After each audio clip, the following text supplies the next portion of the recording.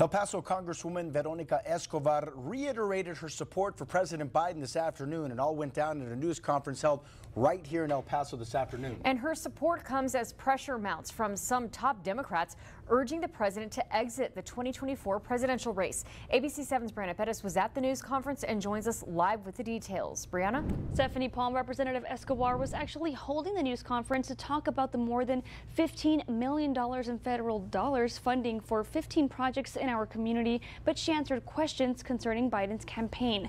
Now, this comes after ABC News reported former President Barack Obama joined the list of Democrats calling for President Biden to exit the race.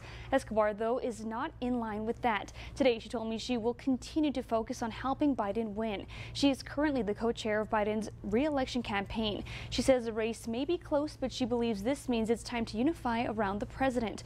Escobar hopes her colleagues will also get on board and instead speak to the, quote, dangers of another Trump presidency. She also criticized Trump's decision to introduce J.D. Vance as his running mate. There's a lot of work for us to do ahead. I'm committed to President Biden and Vice President Kamala Harris.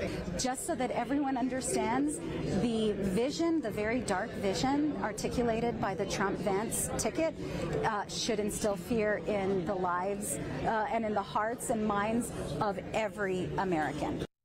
And in his speech at the Republican National Convention, Vance blamed the Biden administration for inflation, lack of jobs, and he said, quote, the Democrats flooded this country with millions of illegal aliens, end quote. Stephanie. All right, Brianna, thank you.